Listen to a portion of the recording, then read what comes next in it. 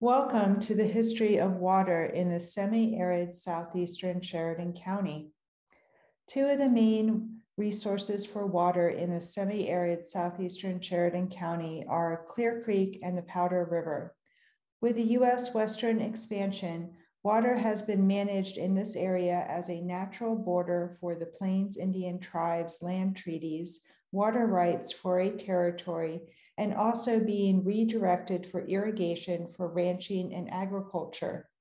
This program will look at how water altered the landscape in Southeastern Sheridan County region and the social histories that are related to these changes. Try to imagine the land of Sheridan County open with no fences or modern-day roads. Several native Indian tribes moved towards this area between 1450 and 1870. Some tribes followed the seasonal migration of the plains bison, and others will push west from the Western expansion. By the mid-1800s, the Plains Indian tribes felt the impact of the Western expansion with more settlers moving west. Increased number of Euro-American immigrants were traveling west to settle in the newly acquired territories of Oregon and California. By 1849, the California gold rush increased the number of travelers. As more travelers came through the area, more natural resources were used and caused tensions between the travelers and the Plains Indian tribes. The U.S. Commissioner of Indian Affairs arranged a huge gathering in September of 1851 at Fort Laramie to discuss treaties and the newly assigned territories for each Indian tribe. The treaty was to establish peace between the U.S. government and the tribes while allotting tribes their own sovereignty and hunting grounds. Some of the tribes who attended the gathering for the 1851 treaty were the Assiniboines, several bands of the Lakota, Crow, Arapaho, Cheyennes, Blackfeet, Mandans, and the Hidatsa. The 1851 treaty is also known as the Horse Creek Treaty. The treaty was negotiated and signed 30 miles downriver from Fort Laramie at the mouth of Horse Creek. The tribes camped near this area, and it is because there is lack of forage for the tribe's horses near Fort Laramie. During the establishment of 1851 treaty, the Powder River became a natural boundary for the land treaty with the Crow tribe on the western side and the Lakota on the eastern side of the river.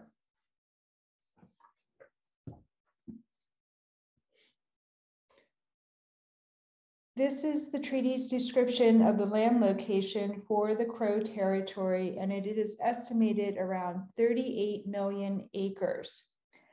From the 1851 treaty, listen how waterways and natural boundaries were used to describe the borders. The territory of the Crow Nation, commencing at the mouth of Powder River on the Yellowstone, thence up Powder River to its source, thence along the main range of the Black Hills and Wind River Mountains to the headwaters of the Yellowstone River, thence down the Yellowstone River to the mouth of 25-Yard Creek, thence to the headwaters of the Musselshell River, thence down the Musselshell River to its mouth, thence to the headwaters of Big Dry Creek, and then to its mouth. I would also like to share with you some of the place names for the Powder River. For the Crow tribe, the place name means where men were covered with snow. This description refers to members of the Crow tribe who were part of a war party and got caught in a snowstorm, and some of the members froze to death. The Lakota place name means shifting sand river, which describes the Powder River's actual physical description of the Powder River. In the mid-1800s, when Wyoming was a territory, the water was claimed on a first-come, first-served basis. This idea of water rights was borrowed from gold mines in California and Colorado, which was known as squatter rights. The basic idea behind the water claim was the person who claimed the water source had the better right than anyone who came along later. Territorial legislation agreed it would be good to record these claims on paper. Water claims that were recorded were not uncommon to have someone claim more water than what actually flowed in the stream. As more people came with the Western expansion and the Wyoming Territory grew, people also started to argue over conflicting claims, and these arguments were taken to the territorial court. The judges didn't have the specific knowledge pertaining to water rights and usually leaned towards the amount on the recorded paper claim or even the size of the ditch. This is a 1883 map of the Wyoming Territory, and if you notice, Johnson County is where our current day Sheridan County would be. Sheridan County was founded in 1888.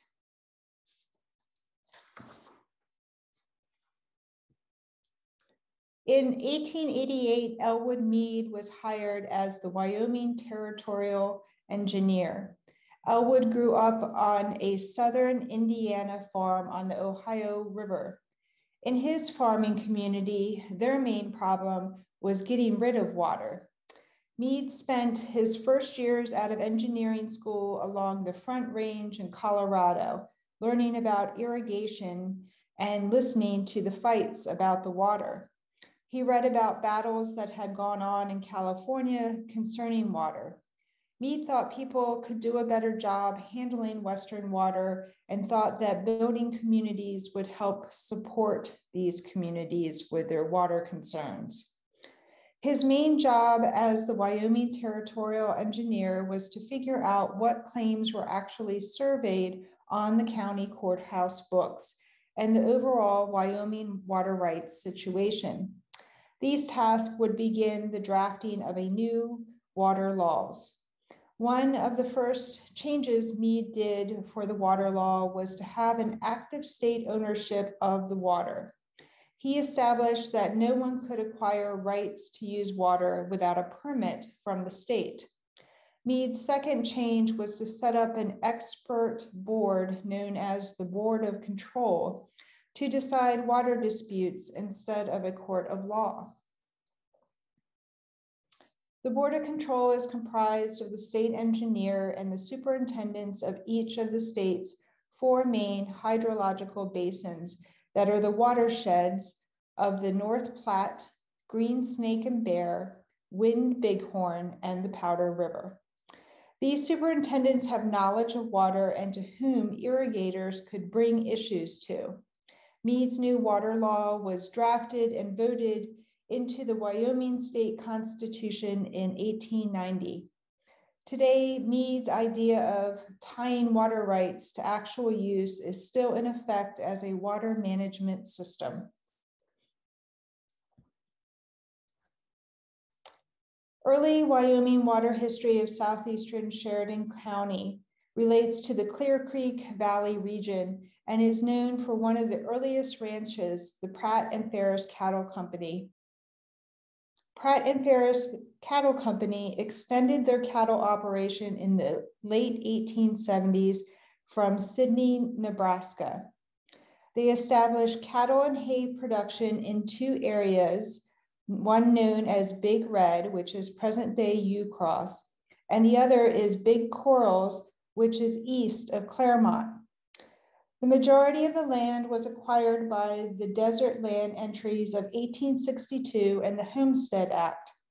Similar to the 1862 Homestead Act, the Desert Land Act promoted the economic development of the arid and semi-arid public lands of the Western states. Pratt and Ferris started out as a freighting business and freighted goods to the mining camps of the Black Hills and became the biggest company shipping freight in the Northwest Nebraska. A description in the Lighters to Littles book published by the Claremont Historical Group describes what freighting looked like. Quote, the great wagons could carry 7,500 to 8,000 pounds and had front wheels 3 feet in diameter and rear wheels 5 feet in diameter. They were normally pulled by 7 or 8 yokes of oxen. There are reports of 21 yokes of oxen pulling one wagon across the sandy North Platte River, end quote. By 1879, Pratt and Ferris moved beyond freighting to a new opportunity of raising cattle. 2 ranches were established on the North Platte River, and in the late 1870s, they extended their operation and settled on the Clear Fork, known today as Clear Creek. The cattle company was organized and incorporated in Laramie County, Wyoming in 1879. Pratt and Ferris Cattle Company established some of the early irrigation ditches in the Southeastern Sheridan County area by 1884. It is noted that if a cowboy was a good cowhand, he earned $30 to $40 a month plus room and board. The shareholders were James H. Pratt and partners Cornelius Ferris, Marshall Field, and Levi Z. Leiter. These were the Chicago investors, and then also Mr. Robert M. Fair. So I'm going to give you some background on the shareholders and investors of the Pratt and Ferris Cattle Company. All the investors were considered an American entrepreneur in their own right. So James H. Pratt was a rancher, farmer, freighter, and frontier entrepreneur of the post-Civil War era, while James Pratt was a post-trader in the Dakota Territory in 1870. He became associated with Cornelius Ferris. He was also his brother-in-law, and they furnished beef to forts and the Indian agencies. Hence the name Pratt and Ferris for their freighting company, which evolved to the cattle company. Another investor is Mr. Marshall Field, who was the founder of the Marshall Field Company. This was a large based in Chicago department store. Marshall Field was noted as one of the richest men in Chicago and the United States. James Pratt was married to Marshall Field's sister, Louise. Levi Leiter was Marshall Field's senior partner in 1865 for their dry goods store called Field, Leiter and Company. By 1881, Leiter sold his share of the business and the store name changed to Marshall Field and Company. This business connection is how Levi Leiter eventually came to invest in the Clear Creek Valley and the Pratt and Ferris Cattle Company. So partnerships changed for the Pratt and Ferris Cattle Company, and by 1898, James Pratt and Levi Z. Leiter bought out the remaining stockholders for the cattle company.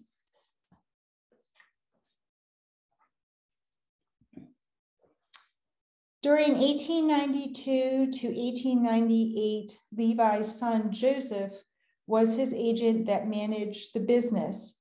From 1897 to 1898, Joseph attempted to corner the U.S. wheat market. He was briefly the largest individual holder of wheat in the history of the grain trade. Joint action from Joseph Leiter's competitors broke his corner on the market. Levi Leiter passed away in June of 1904, and the property became the Leiter Estate, which stretched along Clear Creek from the Johnson County line to the community of Leiter that is located between Claremont and Arvada. Grain elevators are historic reminders of this time period along the stretch of land on Route 1416. Joseph Leiter was the manager of the Leiter Estate after his father's death, and soon after he brought a friendly lawsuit for the division of the property between James Pratt and his family heirs of the Levi Leiter Estate. Levi Leiter did not want his estate divided among his heirs. This was in his will until the last of his children had passed away. Some of the estate consisted of holdings in downtown Chicago real estate, farms, coal mines in Illinois, Montana, Colorado, and Utah, and of course, the Pratt and Ferris Cattle Company. The estimated value of the estate was between $50 to $100 million. James Pratt, the partner of the cattle company, received a settlement for the Little Moon Ranch on the Wyoming and Nebraska border, and this was the end of the Pratt and Ferris Cattle Company. The lawsuit between the Leiter heirs, which was Levi Leiter's children, Mary, Nancy, Daisy, and Joseph, cost millions of dollars. The two older sisters, Mary and Nancy, gave their power of attorney to Joseph, but Daisy, the youngest sister, tried to oust her brother as trustee on the grounds of mismanagement of the estate. Settlement of the suit was in favor of Joseph Leiter. In 1910, Joseph Leiter announced the news of the Lake DeSmet project. This project offered vast irrigation and a switch from growing hay to an open range system that would grow sugar beets. This focus was on advancing irrigation techniques in this region to farm crops rather than sheep and cattle operations. So within the Orange Circle area, this is where the Leiter Estates was established. By 1921, the Lake DeSmet project expanded the irrigation and farming in Clear Creek Valley to over 6,000 acres from Big Red to Big Corals that were under the new irrigation system. During this process of the irrigation project, the Leiter estate properties began to be divided up into individual tenant farms. The tenant farm project leased the land to individuals, and the Russian-German immigrants who had come to America and to the West, most of these farmers grew sugar beets.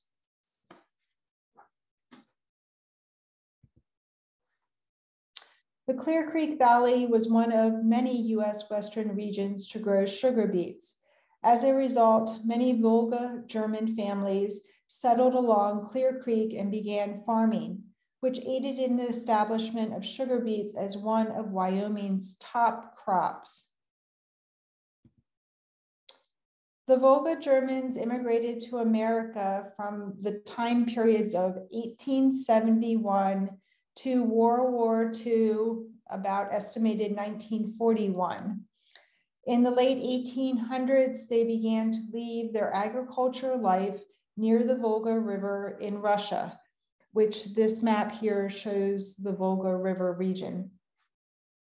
They left because this was due to a change of power over Russia and being forced into military service. These German immigrants were invited to the Volga region in Russia to farm Russian land. Catherine the Great allowed the German immigrants to maintain their language and culture with her agricultural invitation. The Volga Germans who immigrated to Clear Creek Valley brought with them their historic German farming methods, as well as their German identity that established a close-knit community in the Southeastern Sheridan County area. From the book, The White Root, based around several Volga German families' experiences who farmed in the Clear Creek Valley, there are wonderful descriptions of the agricultural process of sugar beets. And I'm going to share with you the one about planting the seeds and also thinning the seeds. But the descriptions in the book take it all the way up to the harvest time. So, quote, labor began in the spring. Most families lived in labor shacks near the beet fields. The work began with the beet seed, a coarse, uneven seed, half the length of a small fingernail. The seeds were densely planted to grow an inch high.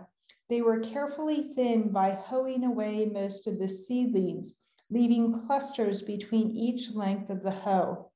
No hoe could cut so closely as to leave only one plant. So the extra beets were picked out by hand, leaving the strongest seedling from each remaining group.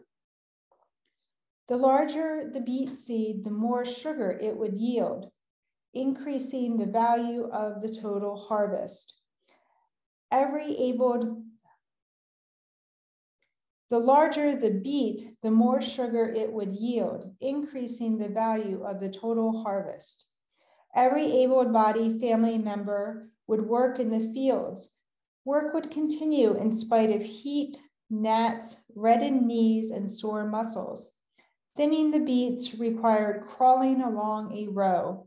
People crawled scores of miles through season after season, thinning seedling beets, end quote.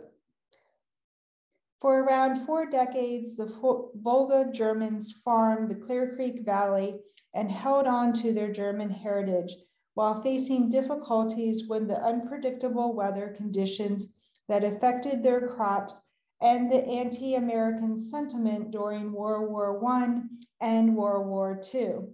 The expansion of irrigation in this area of southeastern Sheridan County was one of many aspects that was part of the development of settlement and advanced agriculture production in this semi-arid region.